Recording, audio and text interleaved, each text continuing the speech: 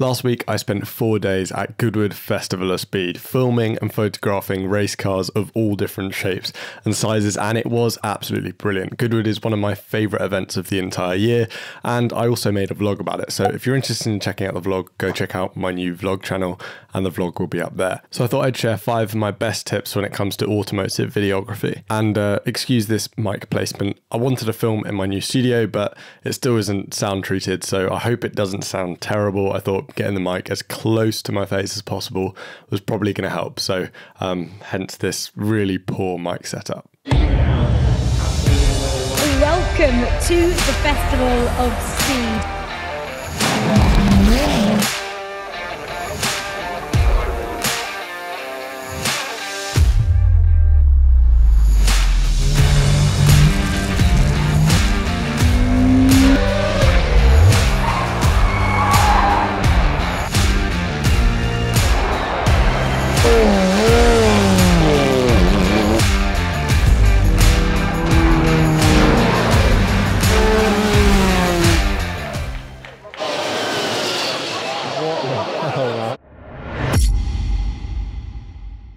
So my first tip is related to preparation. It's really important to prepare well and plan out where you're going to take your shots or where some of the best spots could be.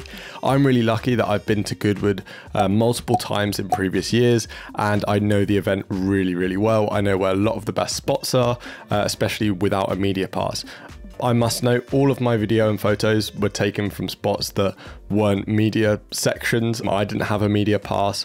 I was just there as a regular spectator. So you can get amazing footage without having a media press pass. And that's what I'd recommend if you're trying to get into the space and trying to get a media pass in the future, which is something I'm aiming to do as well. But if you haven't been to the event that you're going to before, I'd recommend going on YouTube, looking at some videos, or on Instagram, having a look at some photos of some of the spots that you think might be suited to what you want to film, and finding out, where they are using like a track map or something on their website. Most events will have some sort of track map that you can look up on the website or even download on your phone, and then you can have it with you on the day, and you could mark out your spots that you want to hit.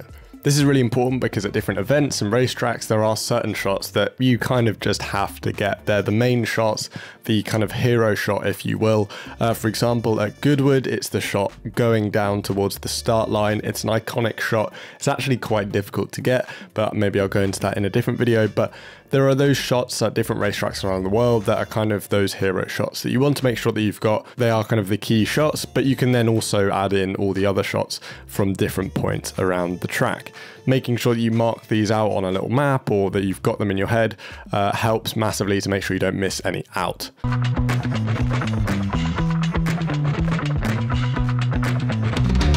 My second tip is that you've got to make sure that you do have the correct gear.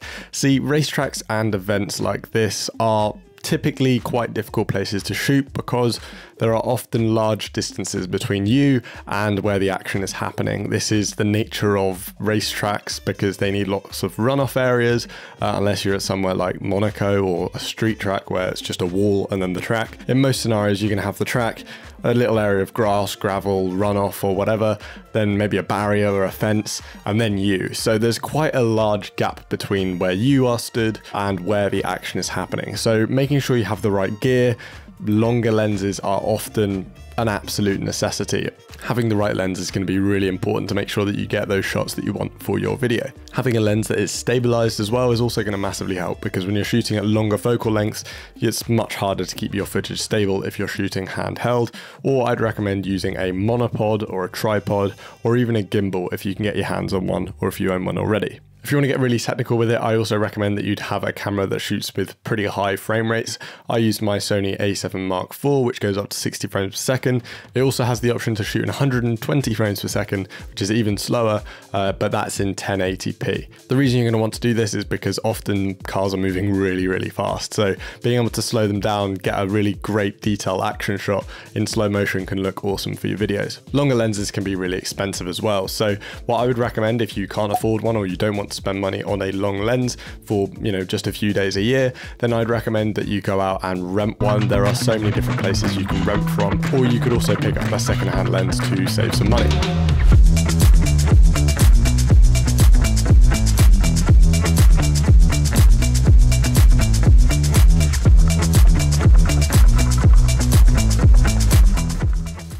My third tip is introduce movement and do it well. It's not always easy to do because the subjects in motorsport are moving very quickly generally, and that is quite difficult to video. In a similar technique that lots of motorsport photographers use, try panning.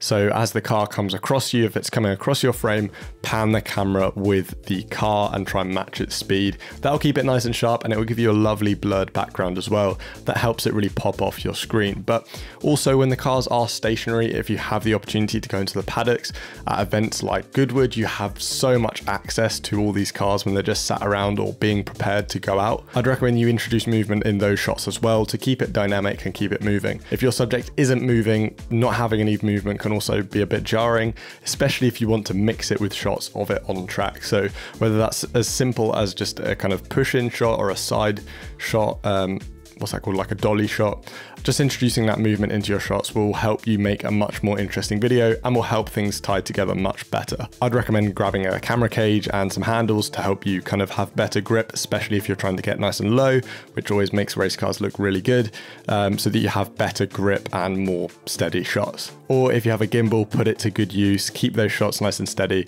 they'll look so much better.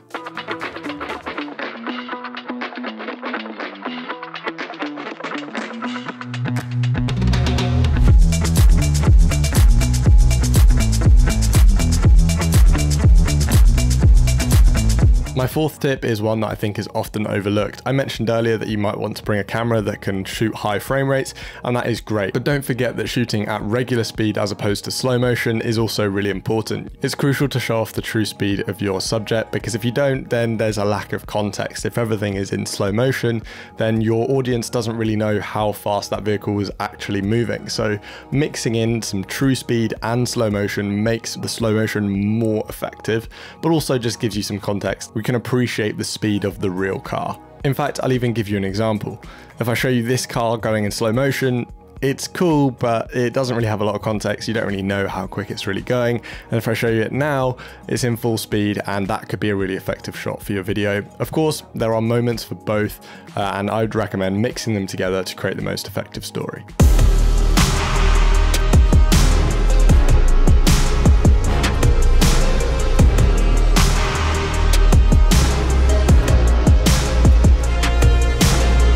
Okay, so my final tip is get creative with your angles. Automotive videography is one of those genres that allows you so much creative freedom. There's no real true right way of doing it, and there are so many different opportunities for creative shots. If you're looking for inspiration of some examples of amazingly used creative shots, I'd recommend watching Michael Fassbender's Road to Le Mans series. It's on the Porsche YouTube channel, and it is one of the best filmed motorsport documentaries. I love the use of creative shots. Not only is that show just brilliant in terms of storytelling, but the visuals are brilliant. So I'd recommend watching that if you want some inspiration. Essentially what I'm trying to say is don't just get the eye-level standard panning shot. Try something different. Try panning through the trees, or getting really low and lying on the ground, or finding that little vantage point where you can just see the car in one tiny corner of the frame. Just do something different and get creative with it.